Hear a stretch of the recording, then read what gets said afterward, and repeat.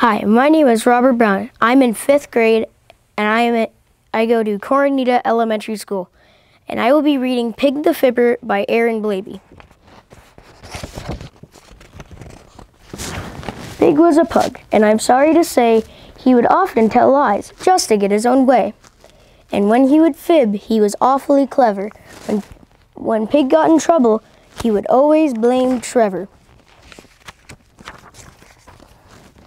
You see, he would mess up the living room mat and then just point and say, Trevor did that. Or he'd shatter a beautiful vase full of flowers, and then he'd say, Trevor's been crazy for hours. And he once even ripped up an lovely old dress. Then he hid behind Trevor and made him confess. Why do you do this? Asked poor little Trevor. But I thought we were friends, but Pig said, whatever.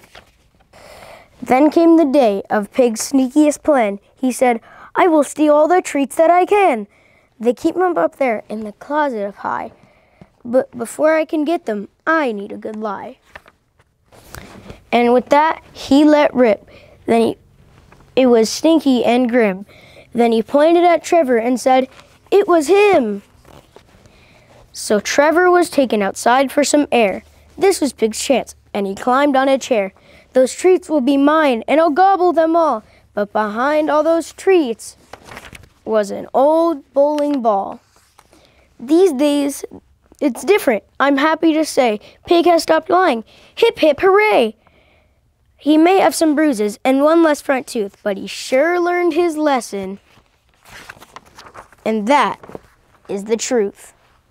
Thank you for joining me on CNUSD Reads. We'll see you next week.